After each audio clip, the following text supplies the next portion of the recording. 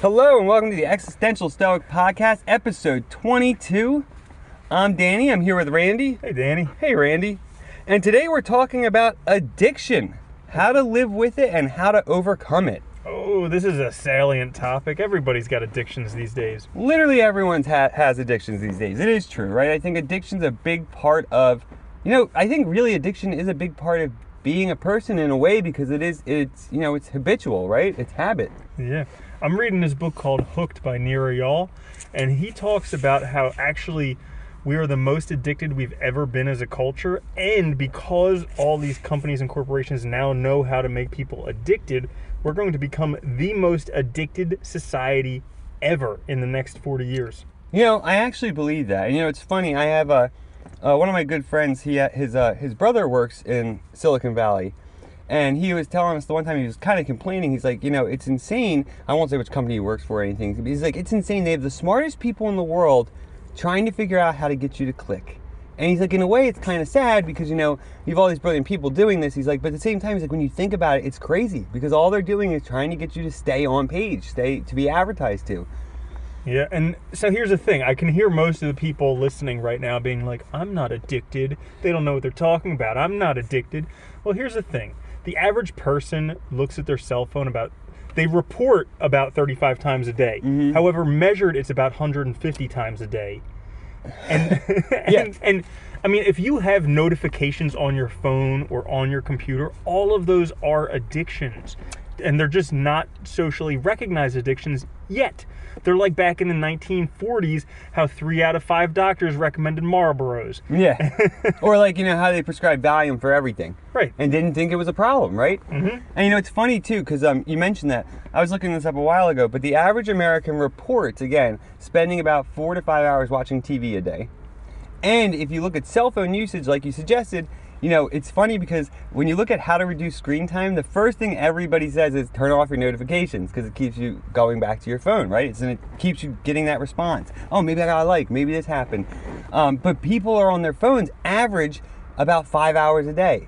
Now that's reported too, right? So that's 10 hours right there. Mm-hmm. What the hell are we doing? And everybody's like, I'm not addicted. I could stop whenever I want. I just choose not to stop. That's like classic addict. Yeah, it is. And it's funny too, because we can say this, I can say this coming from a place where I have been addicted to things in the past. So I do know what addiction is. We're not just bullshitting. And the other thing that's funny too is with the cell phone use too, I think it's interesting that you see the idea of taking a detox from digital life, right? From all your technology, that suggests that it probably is an addiction. If people need to literally force themselves to stay away from it and stay away from it for a day or two or whatever, it's probably an addiction. Yeah. So I think a lot of us have addictions. I would say maybe even all of us have addictions, whether we admit it or not. I mean, some addictions are easier to recognize than other addictions. Like for a while, I smoked cigarettes and I was addicted to cigarettes. And so that was an easier addiction to recognize than some other things like checking email. But these are all addictions because there's pain and pleasure associated with it. There's a little bit of pleasure when I check the email. And then if I don't check it for long enough, there's a little bit of pain associated with not checking it. Well, yeah, exactly, right? It's even social media. There's the pleasure of the like, the anticipation, right? The excitement for when you get a notification and something happened, and you want to check immediately to see what happened. There's these it's this chemical response, and it's this sort of pleasure-seeking behavior that we all have. And I think like you said, some addictions are more easy to identify. Cigarettes are an easy one, right? It's easy to recognize that you have an addiction. There's that physical component. I think some are also just happen to be easier to live with.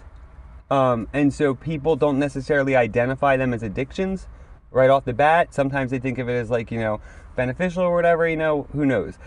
So some, I think addictions come in all forms. That's kind of the issue with it, right? Is that we can be addicted to almost anything. Yeah, but they all kind of follow the same pattern where there's a trigger, then you take an action, then there's a variable reward, and then again it takes you around to that trigger. And so you kind of get in this loop, And the deceitful thing that a lot of these companies do is they're using internal triggers, things like boredom or loneliness or sadness. All of these things that occur to all of us, they're using these internal triggers as triggers to create some action. Like if you're feeling lonely, how about go on Facebook and look at some pictures of friends? And then you take that action, then you get a reward, feeling better, and again, it just reinforces the cycle over and over again, and we become addicts. Then these internal triggers come up, which just normally happen anyways, but now we have a new habit, a new addictive habit. Well, and it's funny too, because like you talk about, Facebook and social media are interesting too, because there's this false sense of connectedness that comes with it that I think, so many people are willing to believe because they're addicted. Like you're willing to believe that, I'm more connected, I'm staying in touch with friends. That's my justification for using it. But really, is that what you're doing? And I think, I've heard so many people tell me that, well, I stay in touch with people that way. I'm like, I have a phone. I could call the people I need to stay in touch with. Like, come on. Is that really the reason why you're on it? And, it's funny to listen to these excuses too, because I think they are excuses when you really admit it. Yeah, so with addictions, I think we've kind of defined addictions. So basically in life, my opinion is that you're going to have addictions. But it's up to you to choose which addictions you want to have. My experience is you're going to have addictions. That is definitely going to happen. Touche. Yeah. So the thing is, you're going to have addictions. And your addictions can either be positive addictions or they can be negative ones. Because similarly to, I think addictions and habits are very closely related. Oh, yeah. I think, it's funny. I think, like, it's almost like they're like cousins or two sides of the same coin, right? And the trick is, I think habits are if we were defining it, I would say addictions have a negative component where habits are probably more positive, right? That would probably be the best way to distinguish the two. Yeah. Because addictions are habits, too. It is habitual action. Yeah, exactly. And so Aristotle says that we're all the sum of our habits. And basically it's like a universal law, what you sow, you will reap. So whatever habits you're going to do, you're going to reap the rewards of those. So are those habits going to be negative addictions or are they going to be positive habits? And that's kind of up to you, but how to live with them, I would say first you need to find out exactly where you are. Like list out on a pencil and paper, what are your addictions? Yeah, I mean, that is, it's difficult too, and being honest is hard, and I think writing down is a great way to do it because you don't have to worry about other people seeing it if you don't want to. It can be just for you, right? But if you can get your addictions listed at least, that's a good starting place for sure. Admitting it even is a good starting place. They always say that, right? In any kind of recovery thing, they say, the first thing you have to do is you have to admit that you're an addict because it's the only way you're going to actually identify that, hey, this is probably a problem. Yeah. And a good way to actually see some addictions that might be hidden from you are to actually keep track of what you spend your time on. Because they say that if you want to see what a man's interests are, look at his checkbook, see where he spends his money. Well, if you want to see what someone's addictions and habits are, see how they spend their time. So for every day for a week, just do the best you can tracking how much time you do it. Like, let's say 3 hours at work, 2 hours on Facebook, an hour watching Netflix, half hour eating, all these different things you do throughout the day. You can then track that over a week, add them all up and see, where am I spending the most of my time?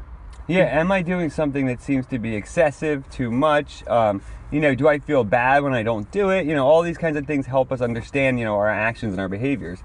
Yeah, and then you get to actually evaluate it because you can see, is this addiction / habit taking me in the direction I want to go in my life? I think that's important too, right? Is to ask yourself, where do I want to end up? And is this going to actually get me there? Or is it hindering it? And I know addictions are tricky because we've been talking about addictions to like technology, and there's lots of, addictions come in all shapes and form, and I think with them come a lot of also like, a lot of times depression, anxiety. There's a lot of other factors that might be sort of causing it or perpetuating it, right? Oh yeah, there are chemical addictions that make it really difficult. It does make it difficult, and I think you're right. Identifying where you want to be is a great way to start looking at your life and asking yourself, is this really, do I want to be doing this in 10 years? Do I see myself continuing to do this in 10 years? I know in my own life, right? When I looked at my life, I was addicted and it was something that like I didn't want to see myself doing this forever, it seemed absurd, right? It seemed like such a waste. Masturbation, right? Right? Always. It's always masturbation. I know, right? All the time. Now I just got it down to a couple times a day. It's better. It's manageable at least. Not taking breaks from class to go to the bathroom and stuff. Jesus. No, but yeah, it's like, when you really look at it, is this something I want to continue doing, down the road, or is this really taking me on the wrong direction? Can I live the life I want doing this? I think those are important questions to ask. Yeah, and also to realize that any addictions you may have, there's at least one person in the world who's had that same addiction and overcome it and written a book about it or developed a system around it. Probably more than one. Yeah, there's a lot. Yeah. Exactly. Yeah. So the thing is, if somebody else can do it, it's something that you can do too. And on that note too, I think one of the most important things for getting over addictions, especially difficult ones, is finding what works for you. Sometimes, I know in my own personal experience, it took numerous attempts. It's not going to be your first try. Mm-hmm. You're not going to get through something immediately. And you might have to try different methods. If you're willing to do it though, it is doable, I think.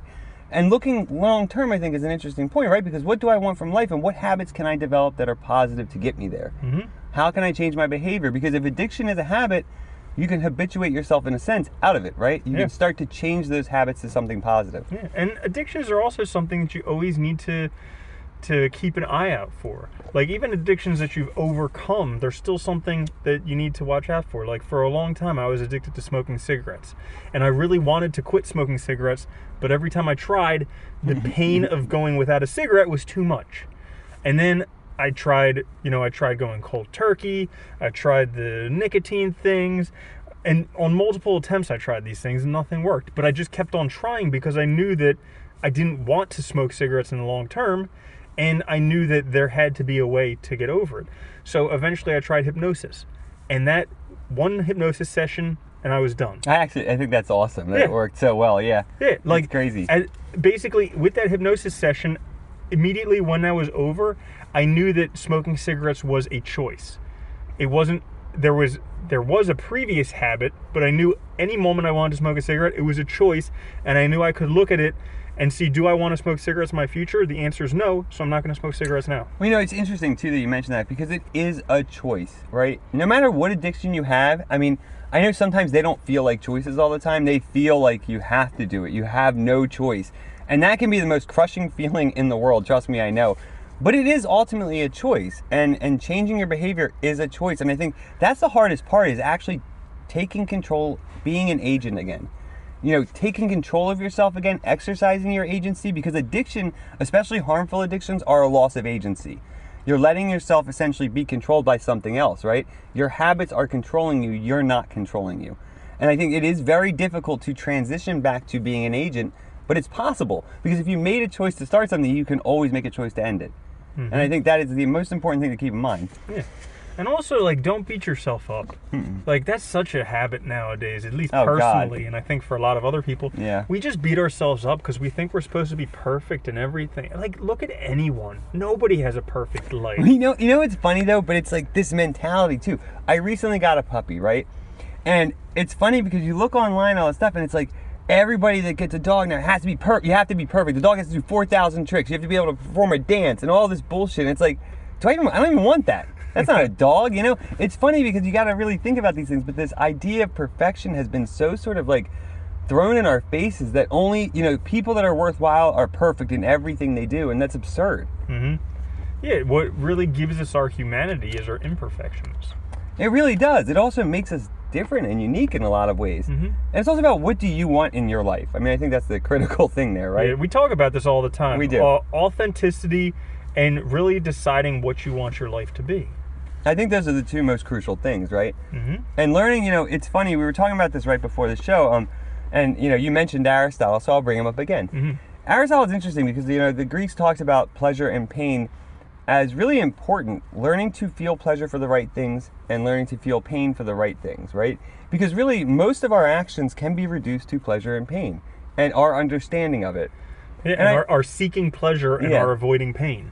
Exactly, and it is tricky because, And, can I interject? Yeah, go ahead, interject. Not only seeking pleasure and avoiding pain, but also realizing that there are ones in the short term and the long term, and they can be at odds with each other, and oftentimes we'll choose the short term pleasure for the long term pain. We will, yes. Yeah. Because you know what it is? It's funny, we trick ourselves. We don't see the long, it's hard for us to, I mean, that's absolutely true in addiction, right? You'll choose the immediate pleasure because it seems so difficult and the far away thing seems so hard that you just don't even want to think about it. You forget about it. Mm-hmm. And I think that's really part of addiction is you forget about the long term because you're so caught up in the short term. And you know, that's one of the difficult things changing it, right? But once you start looking long term, you realize sometimes it is important to take the pain now because it will make the long term better and easier. Mm-hmm. And I think that's a really good point, right? So how can we start looking at and how can we start developing habits where we experience pleasure for the right things? Because this is I think it's a tricky thing. Yeah. You know? Yeah. Well, we need to start with the end in mind. And I absolutely hate how that's a chapter of 7 Habits of Highly Effective People. Is it? Because that book is garbage. Ugh, but damn it. It's a good habit to begin with the end in mind.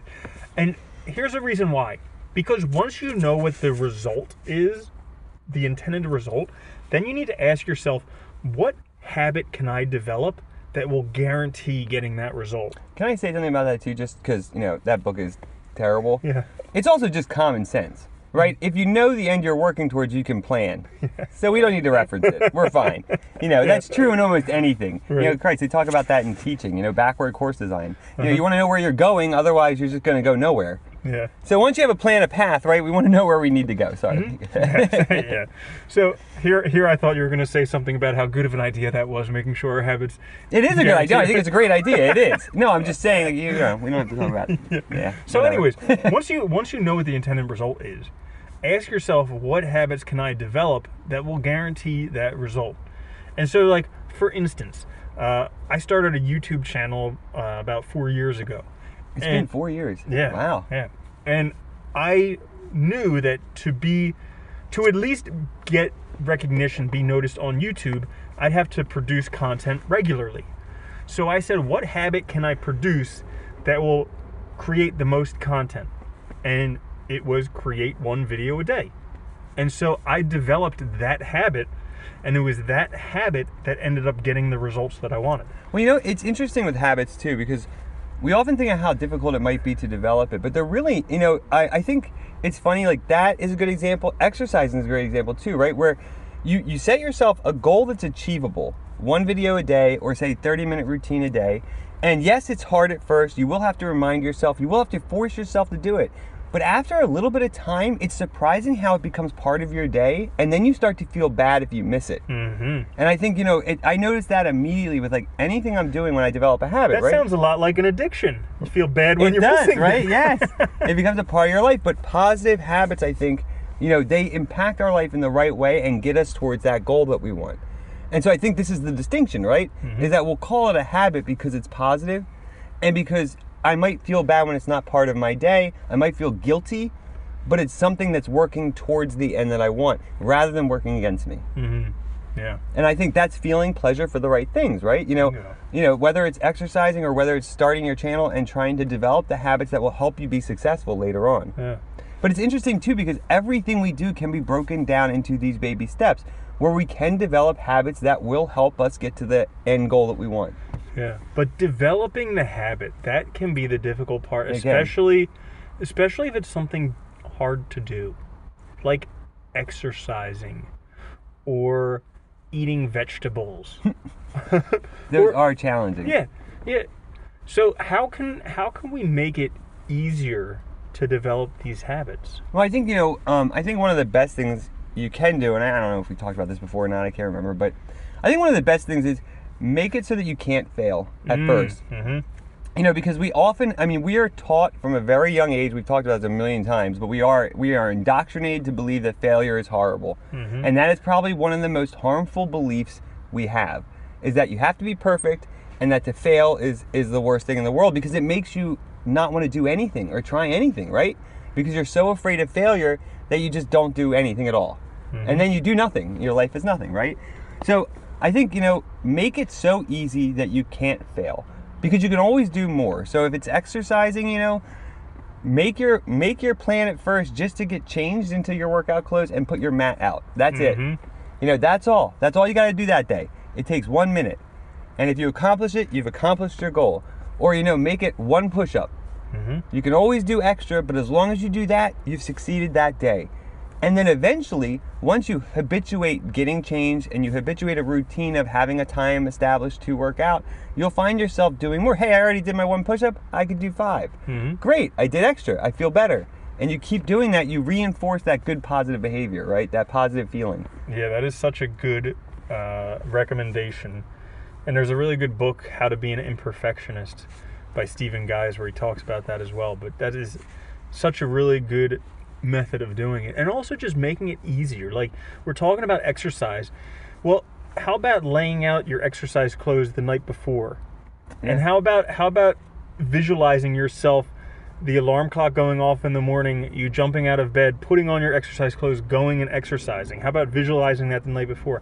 And it's like all these things that we can do to make it easier, to not make it so difficult to actually take that action. All those things can help develop habits. I'm glad you mentioned that too. It's funny how much our interpretation and attitude about something really affects whether or not we'll do it. And it's funny, but you can literally actually change your perspective on something. You can force positivity. You can force energy by just changing the way you think about something. It's not hard. I mean, it's funny. It's almost like comical how easy it is. Like we were doing this thing a while ago where we were working through this book together, and it had the morning pages. You remember doing this exercise, and it was a great exercise. But at first I was struggling with it. And I was struggling with getting it done because it seemed like it was taking me forever, and I was like, oh, I gotta get up in the morning and do this first thing, blah. And then I was like, you know what? It's supposed to be for my betterment. I'm just gonna start treating this like it's fun. I'm gonna pretend like it's fun and be positive about it. And the funny thing is, it worked. I started writing, it was so much better what I was writing, and I started using this tactic in a lot of other things where I would just tell myself, like, I like doing this. I'm excited to do this. And then all of a sudden, I am excited to do it. Yeah, I remember when we were doing that, and you came to that realization like a week before I was having a lot of difficulty with doing it. I was like, why do I need to wake up so early and write these stupid pages? And then we spoke about this, and it was very helpful to change perspective. But it's something that you can totally choose to do. And oftentimes, you have to fake the action first. You do, yeah. It's like, what's that saying? Fake it till you make it? Fake it till you make it. There it is. Yeah, because you need... Oftentimes, emotion follows action. They say that emotion is energy in motion. So act the part of the person who's enthusiastic or happy or whatever you want to be or do. Act it first. Pretend. Look at little kids. They play pretend all the time. Yeah, it's how we learn something new, right? It's how we start to do something we're unfamiliar with. We pretend like we can do it. Yeah, we're just little kids who forgot that we're little kids. Like, that's basically all that we are as grown-up humans, is that we forgot. Now we think we're this rigid thing. Well, that's just it, right? We get in this mindset, and this is why it's so hard. And I said it's so comically easy, because it is. Once you realize how easy it is to shift your perspective. But we get caught in this mindset that this is how things are. And we refuse to look at it any other way. And I think this is a great exercise because it can make you more open to other things. Just by convincing yourself that it's doable, it's possible. Even just telling yourself that, hey, I can do this. Because there's so much, we destroy ourselves with negativity. It's insane. We let our fears, we let our negativity destroy us. And with addictions, that's one of the worst things. Because it's what keeps you addicted to bad things, right? Is this victim mentality, this idea that you can't overcome it, the idea that the world's against you, or that for whatever reason, you're trapped in this situation. And it does feel trapped sometimes, but it's a perspective change does help immensely with that. And it does take effort, don't get me wrong. I don't want to make it sound like it's super simple, but it does take effort, but it is amazing the benefits you get from it. Yeah. So, addictions, how to live with it, how to overcome it. What do you think? Well, there's so many, oh my God, I just lost my train of thought. Yeah. I think we dealt pretty well with how to live with addictions, because here's the thing, if you're living, you're going to have addictions. That's basically it. Yeah. So you need to choose which ones you want. How to overcome them? Get help. Yeah, depending on the addiction, you're going to need to get help, right? Yeah. We've all experienced this. And I think, if you're struggling with something really difficult, and I'll say from my own personal experience, I think, first of all, we already said, admitting that you have an addiction is crucial. You have to admit it in order to move beyond it. But also, that also helps you become willing to get help, I think, and talk about it. And talking about it's helpful too, because it puts it in perspective and you realize you're not alone. And then you can start evaluating, we've been talking about, I mentioned like the victim mentality, the perspective we get stuck in addiction is changeable, but we get stuck in it. And I think, you need to identify this and you need to start working through, why am I in this mental state? Why am I thinking this way? Why am I viewing the world this way? What is really the issue? And once you start taking steps forward, you'll see those changes happen very quickly. We've talked about this with literally, it is true for almost everything in our lives. Whether it's, we talked about it with dealing with finances and debt, right? You make baby steps towards that progress, and before you know it, you're on your way towards your goal. But this is the difficult thing in life, right? It's always the difficult thing is starting. That is always the challenge is, we all want a better life, but why are so many of us so unwilling to make the effort to change, right? And starting is hard because we are afraid of so many things. It's amazing when you really look at it. But it's possible to break through this. And I think a lot of it does have to do, getting help is great because a lot of it does have to do with our mental state, our psychological, issues, fears, what have you. And sometimes working them out will make other things easier. But I think also, honestly, in my own view, I think just taking action and starting to assert your agency is probably one of the best things you can do in your life because it makes you realize you can do anything. Yeah, definitely. And like you said, getting started. Most people don't ever start. No, and that's the problem, right? Yeah, but here's the thing. Anything that you want in life is totally available to you. We live in an infinite universe. We live in an abundant universe. Yeah. Honestly, they say that the world's whatever you think it is. So if you think it's kind of a scarcity type of thing, well, fine. Your world will be that way. But I choose to to live in an abundant universe. And so anything is really possible when you put your mind to it. And you just got to execute. It's funny. And I think what we're talking about here is really important. It's this idea of, we talked about this too, the creating our own world. We create the world through our interpretation. Everything we think will be reinforced in how we see the world because we are literally interpreting the world that way. Mm-hmm. And, I think addictions are tricky because you have to break out of that way of thinking in order to start moving forward. And it is all about just starting to change how you think. It is possible. And it's interesting how much we struggle with it. I really do. I find this fascinating because I come back to it all the time. It's insane. I know these things, and yet I still struggle with them. And sometimes, I have to talk to Randy in order to, get my perspective shift again and be like, hey, wait a minute, what? I know I can do this. Here's the thing. So nowadays, we all are living this very individualized life. Before you basically lived with your family until you got married. So you're always in a community. Nowadays, it's very individualistic, and you've got to do great things with immense willpower And meanwhile, us as individuals, we're against these giant corporations who are employing the smartest people of our generation to figure out how to get us addicted. Yeah. And so, getting help is one of the best things that you can do because you can only see your own world. But when you're able to talk with somebody else or interact with other people, they can open your eyes to things that you couldn't see by yourself. Well, yeah, and I'm glad you mentioned books. There's literally any addiction you might have. There's a book that somebody wrote, a memoir, how they got over it. And the nice thing about books is it can be a way to talk to someone without literally, speaking to them. I think you're still interacting with someone, and it's a great starting point. I think getting information, we've talked about this before too, right? Gaining knowledge on something is a way to stop fearing it.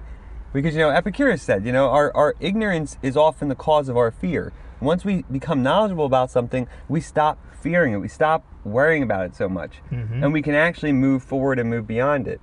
And addiction's interesting because I think, it is true. Literally, every company is trying to work towards getting addicts because they're the people that will spend the most money, everything they have on those products or on the services that they provide. Facebook wouldn't do well if everybody went on for 2 minutes a day to check, to see if their friends contacted them and then left, right? Your well-being is not in the best interest of the company. No, they want you to be on Facebook all the time because then they can advertise. Mm-hmm. It's the same with every other internet company that's based on advertisements. That's how they make their money. Yeah. You have to keep this in mind. And the funny thing is, you have the power. I always think it's funny when people talk about literally everyone could theoretically sign off of Facebook and just delete their accounts. It is possible. We can make that company worth zero in a day. Granted, it's not going to happen, but we could. I think we forget that we have the power to change these things in our lives. We act like things are fixed when they're not. It's amazing, but it's something we all struggle with. And I know we do, because I mean, we both struggle with it all the time, right? Definitely. And so when you mentioned reading books, I used to read books just for the sake of reading them. Like, I'd read them, I'd be like, oh, that's interesting. Oh. And that was it. And then one day I was like, you know what? I better start implementing this stuff.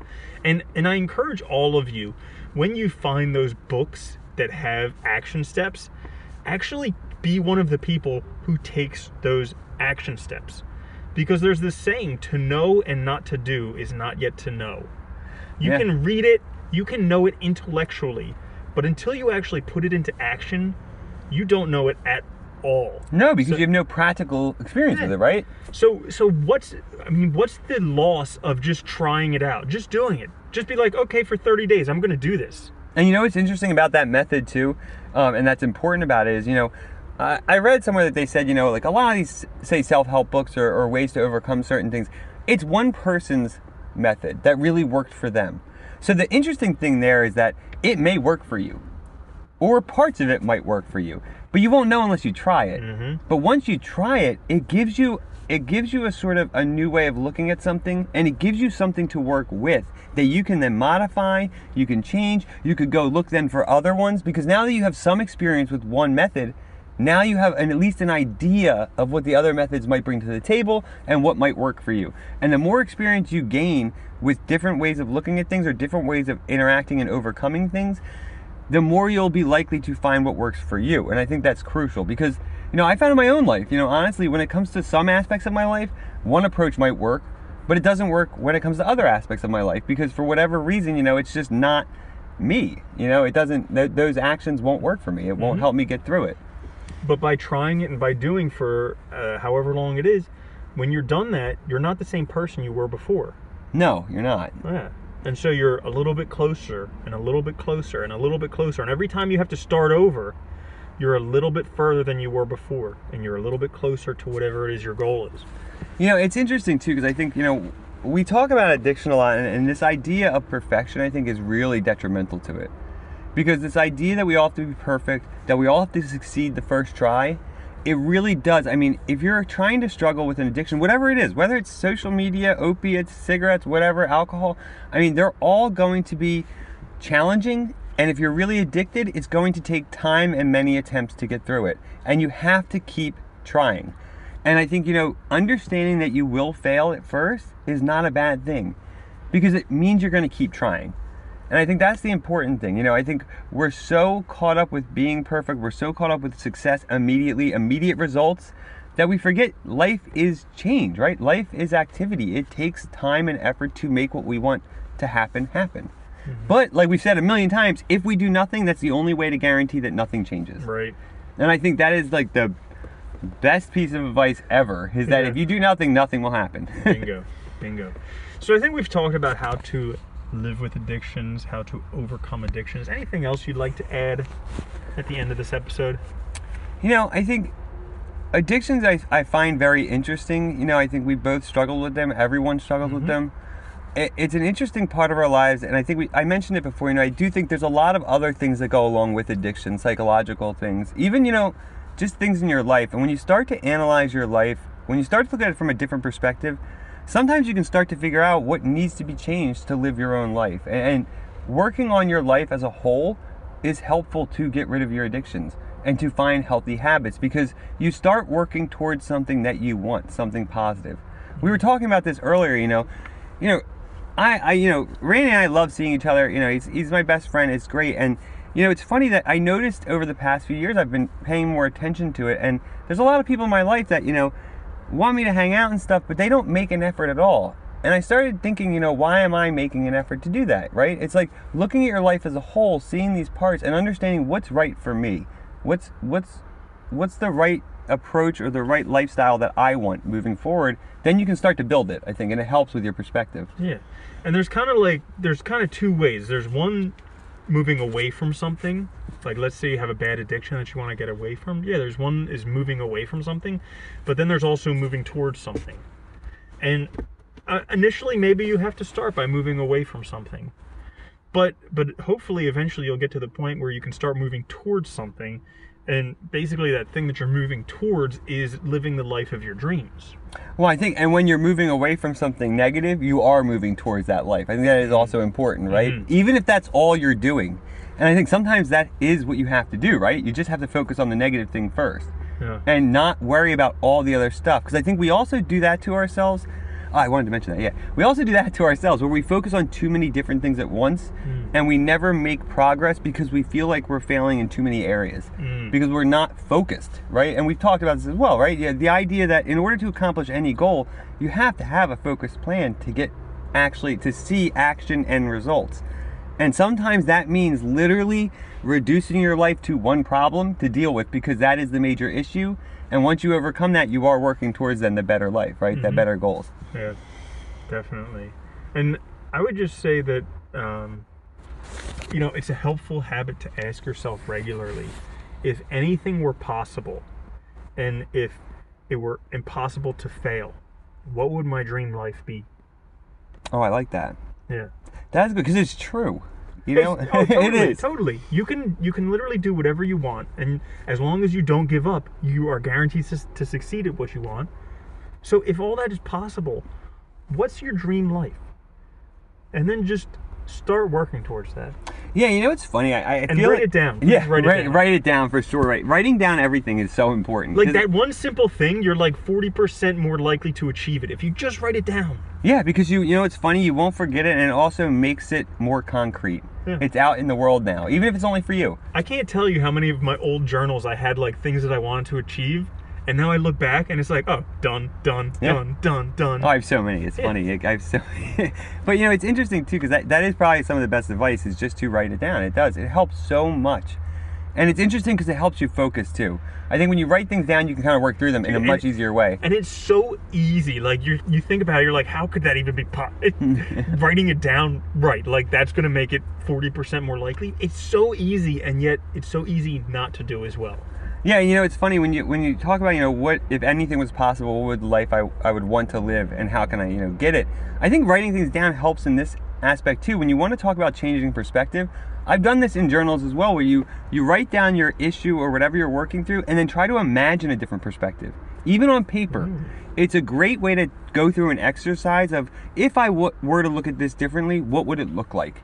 And it's actually a way to kind of get you thinking in the right way, right? It helps you work towards it by making, processing it, imagining it. There's it's Ortega who says, imagination is necessary for us to make our own conception of life, right? To form our own conception of life. We have to be able to imagine the life we want to live in order to then actualize it and work towards it. Yeah, definitely. Because all of these things around you, somebody conceived of these before you. And the crazy thing is this thing you call life, it was created by people who were no smarter than you. Yeah, right. Yeah. In a lot of cases, well, that's smart. Yeah. And it's totally possible. We know what kills me too, I think, with technology. I think one of our biggest faults with technology is we look at all these curated lives, all these other people living a certain life, and we dream about it, but it's not even a life that we would necessarily want.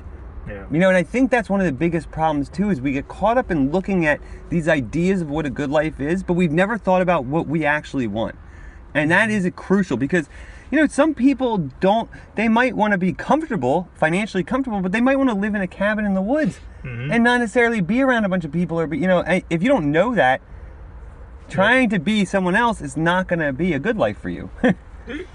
I was just reading this book by Naval Ravikant, and he basically talked about envy and jealousy and how he overcame it because initially he was curating, he was picking these things about people that he really liked, and he was like, that person's money and this person's body and this person's that.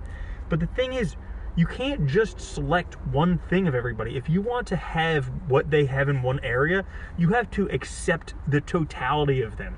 So if you want this person's money, you also have to deal with their overweight and out of shape body, their broken marriage, their alcohol addiction, all of this stuff that comes along with it.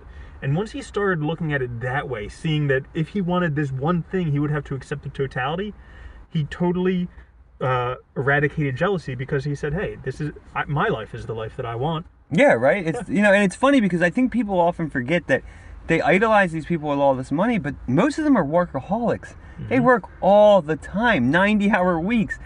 And for most of us, that's not a good life, because you sacrifice literally everything else of value in order to get that. And I'm not saying it, I mean, if that's what you want, that's fine, but I think it's important to know what you want first. Mm-hmm.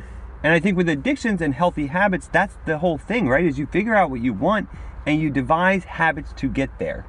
Boom. And sometimes that means, right, moving away from the worst ones first, because then you're making progress towards at least being able to create positive ones. Boom. Boom. So, that is it for today's episode. Addictions. Oh yeah, you oh, I did, right? Yeah, I'm sorry. Okay. Hey, come on. Yeah, so that's it for today. Addictions, how to live with them, how to overcome them. Hopefully that helped. Please subscribe and share. If you guys like the podcast, we enjoy our listeners very much so and all. Yeah, that's it, right? Yes, absolutely. All right. And make sure to join us midweek for a quick fix, a short little episode where we go over this week how to stay disciplined. Ooh, it's relevant. Definitely. All right. Take care, Randy. Later.